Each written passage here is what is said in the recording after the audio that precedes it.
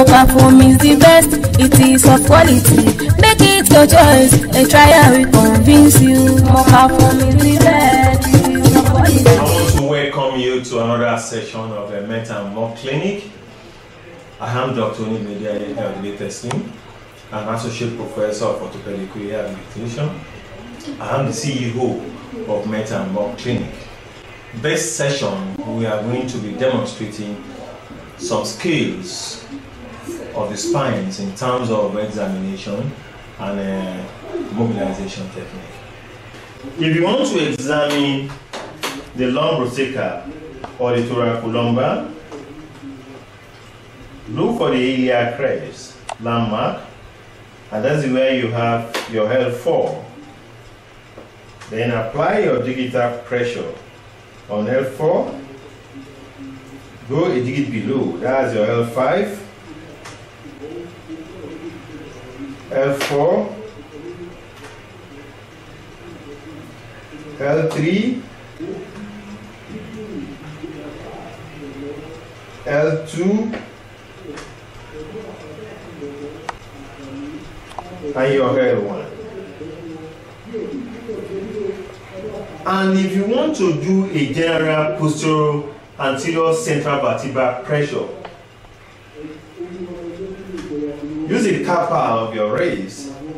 This captures about 3 vertebrae, and you apply a central vertebral pressure if it is painful. This will localize the region.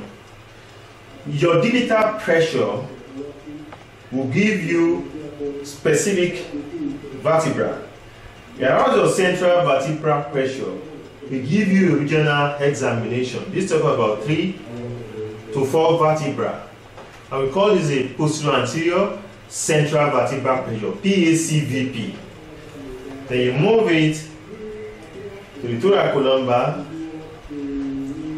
about 3 to 4 vertebra, and ask if the patient is experiencing pain. So you can actually use this for your region. This is the lower thoracic. This is mid-thoracic. This is mid-thoracic. And this is upper thoracic. So while your digital pressure will give you the specific level of the vertebra, your central vertebral pressure will give you regional effect. So you may use your central vertebral pressure to localize the region first. After getting the region, then you can now use your digital pressure to localize. Then when you want to use the vertical oscillating pressure, which is in Hungarian, lock your elbow, then give an oscillation that will be rhythmic and will stimulate the mechanical centers.